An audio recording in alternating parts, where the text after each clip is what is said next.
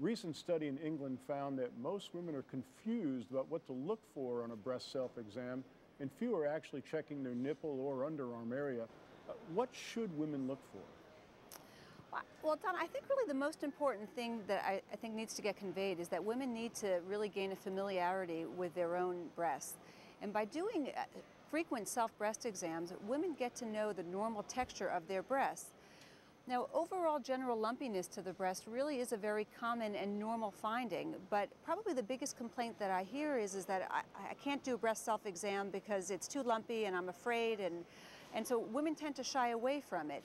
But the more frequently they do it and they get to learn their normal lumps, then they're going to be better suited to find the more concerning, harder, firmer, changes that could be signs of malignancy, signs such as thickening of the breast or potentially nipple changes, including inversion or skin changes around the nipple, as well as feeling lumps in the armpit. But I really, unfortunately, I think a lot of the confusion comes from women not knowing what the general lumpiness or normal lumpiness of the breast can feel like. For more information about breast cancer, visit yourcancertoday.com. Click on breast right here and you'll get a comprehensive discussion of breast cancer symptoms and treatment options.